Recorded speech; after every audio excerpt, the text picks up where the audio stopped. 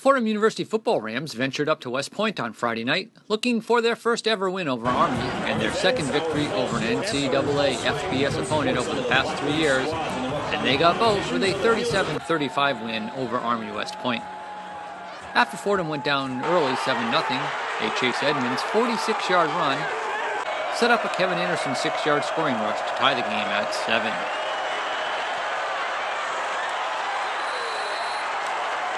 After Army took a 14-7 lead, the Rams responded as Anderson hit Faison Odom for 29 yards on the first play from scrimmage, and the drive ended with a 14-yard romp from Edmonds to knot the contest at 14.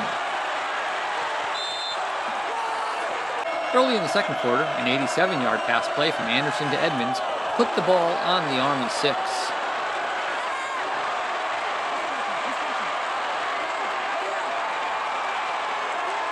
But the Rams had to settle for a 22-yard McKay-Red field goal, his first collegiate field goal, and a 17-14 lead.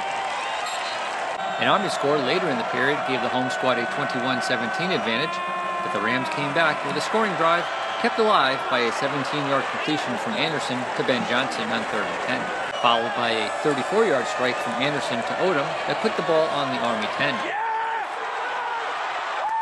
3 plays later, Edmonds found the end zone for the second time to give the Rams a 24-21 lead. A J.Q. Bowers interception with 27 seconds left in the half led to a red 27-yard field goal on the final play of the half as Fordham took a 27-21 lead at the break. Army's second drive of the second half ended after 3 plays, and as the Black Knights attempted a punt, the snap sailed over the punter's head, who ran it out of the end zone for a safety to increase the Fordham lead to 29-21. However, an Army touchdown and 2-point conversion late in the third tied the game at 29. But early in the fourth quarter, Anderson hit Ben Johnson for a 12-yard gain on 3rd and 10 to put the ball on the Army 15. 2 plays later, Edmonds found the end zone again, and a 2-point conversion boosted the Fordham lead to 37-29. Later in the quarter, Army scored to make it a 37-35 game, but the Fordham defense stopped the Black Knights' 2-point conversion.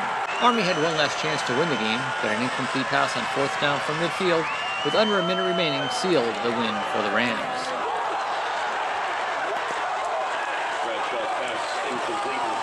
Yeah, what's this mean to your program, and just talk about how your team battled back the whole way?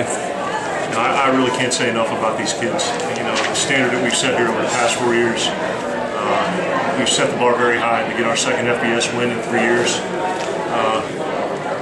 And the amount of seniors that we graduated, the amount of production we lost, and the guys who were on the field, playing in their first collegiate game or making their first collegiate starts, for us to produce the way we did offensively, defensively, special teams, and make big plays at key moments of the game, I couldn't be more proud of these guys. It's a huge step for our program, and I couldn't be more happy for these kids.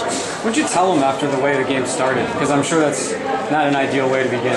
Well, I told them first thing is better ball security to Kevin, but we addressed this this afternoon in our team meeting, and one of the big points was weather the storm. And we said never too high, never too low. There's going to be ebbs and flows in the game. There's going to be fluctuations in performance, and we just told the guys they need to stay on an even keel. And one of our philosophies is one at a time. So if it plays good or plays bad, you can't worry about it. Move on to the next one. And Kevin obviously had a short memory, and went on to have a great game. So we just told him to stay the course. Coach, anything you stressed at halftime to the team after maybe some things didn't go the way you would like in the first half? No, we do what we always do. We got together offensively, defensively, special teams. Talk about what occurred in the first half, the adjustments we needed to make. I told these guys they had 30 minutes to make a memory for a lifetime. One play at a time in the championship standard.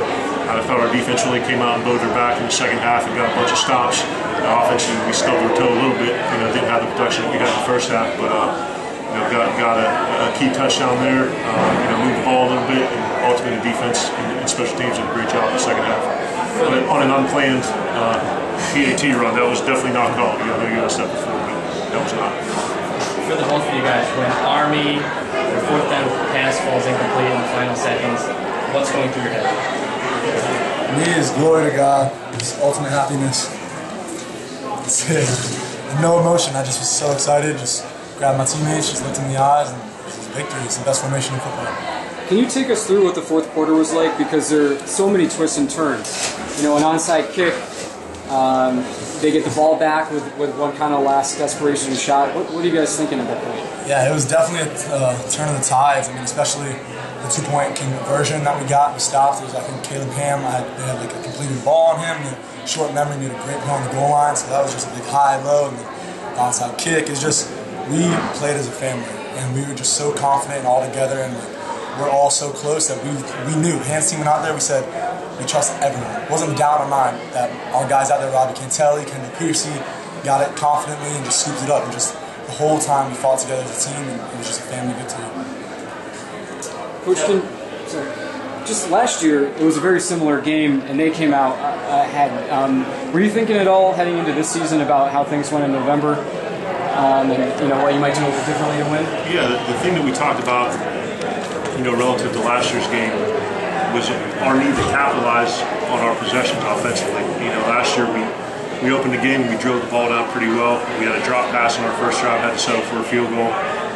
You know, had a penalty and a turnover, and it really only equated to 10 points, I believe, in the first half, when it could have been 21 or more. And you know, had the block punt, lost some momentum, and then they came out in the third quarter and drove the ball. I think we only ran 5 offensive plays. So the big thing for us in the focus offensively and defensively was maximize our possessions, put a bunch of points on the board in the first half to force them out of their comfort zone a little, so they couldn't milk the clock and keep the ball out of our offense hands. And our defense did a good job. You know, in the second half, kind of, it was the opposite of what happened last year. You know, I mean, in the third quarter last year, Army came out and moved the ball at will, and we were really much we could do to stop them. Our defense did a good job responding and getting some stops.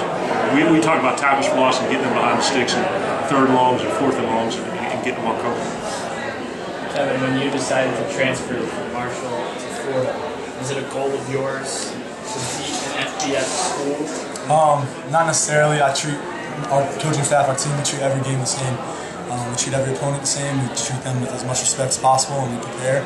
And so it's just fun to play against another team, you know, like a team that has FBS quality, they're labeled FBS, you know. So there's just a little more excitement, but treated the same as every game. Yeah, and the message to our guys is we compete against a standard. We don't compete against an opponent. We don't compete against an expectation level. We don't compete against other people's opinions. There's 3 phases of victory: preparation, effort, execution. And if we're on point with all those throughout the week in practice and in the game, you know, our level of play shouldn't fluctuate based on who we're playing. It should be the same every time. And that's a credit to the assistant coaches and these kids to understand that, you know, every week you got to come out on top of your game.